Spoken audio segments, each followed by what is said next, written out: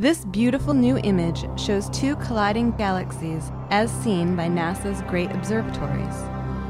The Antennae galaxies, located about 62 million light-years from Earth, are shown in this composite image from the Chandra X-ray Observatory, the Hubble Space Telescope, and the Spitzer Space Telescope.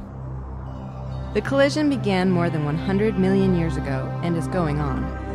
It has triggered the formation of millions of stars in clouds of dust and gas in the galaxies.